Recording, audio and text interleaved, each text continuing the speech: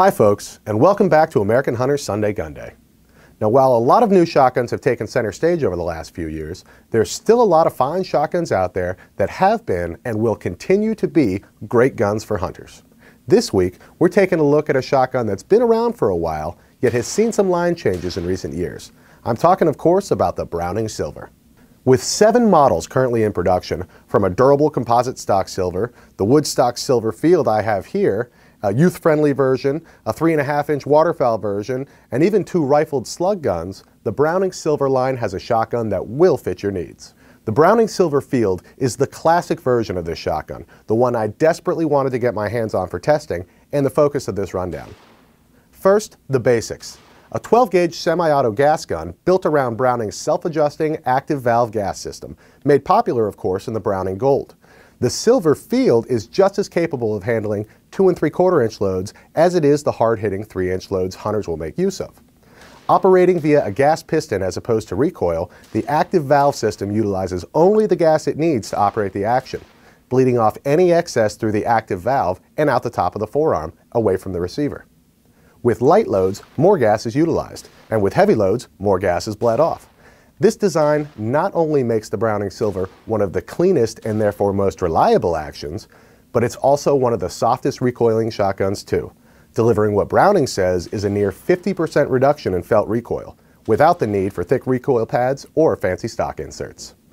I can attest that it's a pleasure to shoot and provides the stability for fast follow-up shots on fleeting game. The sleek-looking receiver, made from a lightweight aluminum alloy, is chambered for 12-gauge, 3-inch loads and sports a semi-humpback design, similar to the A5, which provides a definitive sight plane to the shooter.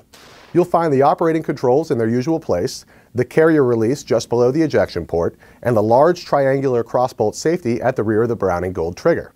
The trigger guard is removable for easy cleaning and has been rounded at the edges to accommodate use with gloved fingers. And while the Browning Silver lacks a shell cutoff switch, with a little upward pressure on the carrier, manual shell cutoff can be achieved. Forward the receiver, you'll find the 26-inch matte blued vent-ribbed and backboard barrel with a brass bead out front. Now the stock on the Browning Silver Field is a good-looking grade 1 walnut with a satin finish and an Inflex recoil pad sits at the rear. Length of pull on the Silver is about 14 1/4 inches with a standard 2-inch drop at heel. Magazine capacity is a standard 4+1 without a plug and 2+1 plugged. Now my only complaint regarding the Browning Silver Field, because there has to be one, is that it does not ship with sling swivel studs. Though if you're willing to put a couple holes in the wood stock, it's an issue that can be remedied quickly. All in all, the Browning Silver Field is a great-looking, superbly functioning shotgun that was built to hunt.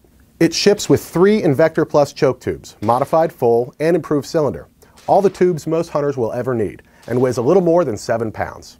It's a reliable gun that is light enough for field hunting upland game, stout enough for heavy 3-inch duck loads, and with a satin silver receiver with a shining buck mark, it's pretty enough to be the envy of your buds at the Clays range. All for an MSRP of around $1,000. Now for more information on the Browning Silver line of shotguns, visit browning.com. And for more Sunday Gunday any day of the week, stay tuned to AmericanHunter.org.